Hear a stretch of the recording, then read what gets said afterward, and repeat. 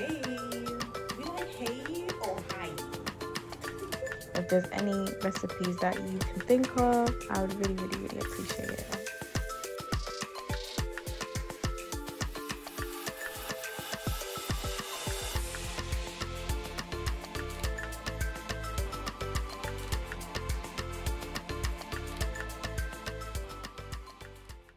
So, I know it may look as though I could fry bake on Maracas bake, but the truth is that I didn't start bubbling a pot until about 5 years ago as a hardback adult.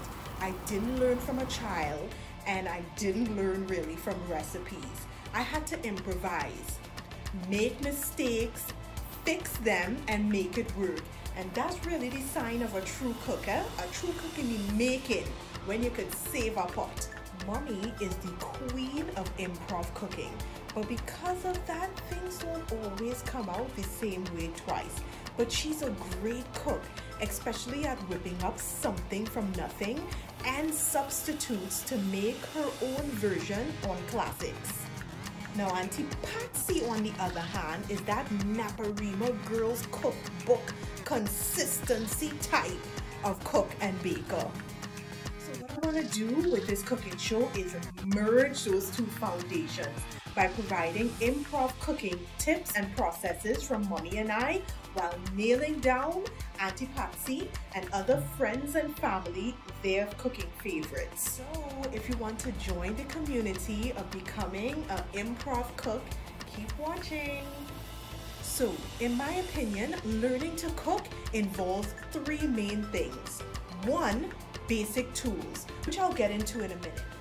Two are the ingredients, which you can learn substitutes for based on your dietary needs or what you have in your cupboard or fridge. So for instance, if I need buttermilk, but I don't have that in the fridge, I can make buttermilk by having some vinegar or some lemon juice and mixing it together with the milk, and time I turn around twice, boom boom, buttermilk. Third, okay, this is probably the most important in my opinion. I mean, it's equally important, but a lot of practice. Cooking often, you're going to learn the science of cooking. What flavors go well together? What chemical reactions happen when you mix certain things? What is this supposed to taste like? What is it supposed to feel like? Is this dough supposed to be so wet, or is this supposed to be a little bit more firm? So the biggest advice I would say, I mean, you need everything else, but practice a lot.